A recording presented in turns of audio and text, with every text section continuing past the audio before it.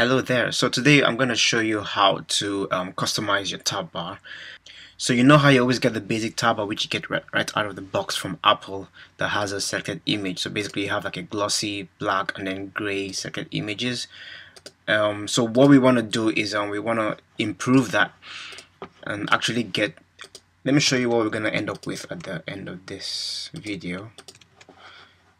So basically if I run that again, so at the end of this video, what we want to achieve is the graphite feel, the graphite look and feel for this tab bar, and then each of these elements are going to be selected and then they will look like they are depressed.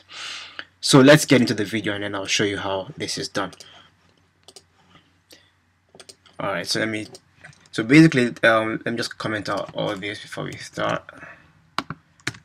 So we are going to make use of the Appearance SDK to customize the tab bar, right? So the first step is to get our Appearance SDK from our tab bar. So basically if you have this method called Appearance on every tab bar, so this is going to actually customize all tab bars in our application. We have only one, so that works out fine. And then on that appearance method, we need to pull out the background image. So we set the background image to tab bar background. And then so basically the tab bar background is going to be this image here. This is what we have for the tab bar background. So we have already the image broken down into 4 sections, and then we have the graphite with kind of a noise background. So that's the image we're going to use for the background. And then we also need to set the selection indicator. So that's what's going to show up when we actually select the tab bar. So let me open that up. So that's this. So this is kind of a gradient. It's a transparent gradient that which will be hovering over the image. Alright, so to do that we're going to have to set that. So the appearance image, so set background image and set selection indicator image. So if we run that, you now see that we have our backgrounds working. So the next step is to set our icon, because right now Apple just gives you like a gray icon, and then using the alpha channel it just puts a gloss up over the icon. So what we want to do is we want to use this new icons that we have here set up. So what we have here is that we have like a movie icon, right, with our gloss already applied to it, and also this is going to be our unselected icon that also has a gloss applied, like a gloss effect applied to it. So the methods that we're going to have to use to implement are the set finished selected image. So let me just show you how that works, right? So basically let's just do one for now, right? So I'm going to pull out my UI image, which is going to be for the selected view, and then this is going to be movie unselected, right? And then this is going to have a UI image view image named, it's called tabbar movie.png, right? And then we can copy and paste that and then do something similar for the selected one. So if you have the movie selected, we'll have tabbar movie selected. So these are these two images which I just showed you right now. So that's tabbar movie and tabbar movie selected.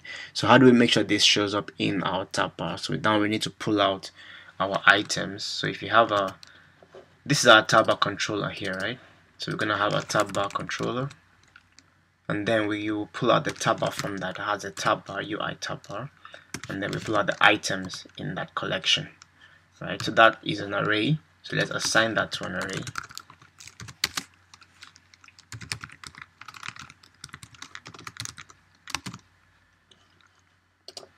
Okay, so let's say we wanted to set the first item, right? So we say item, and then we say object at index 0, right? So this is probably definitely going to give us a UITabBar item.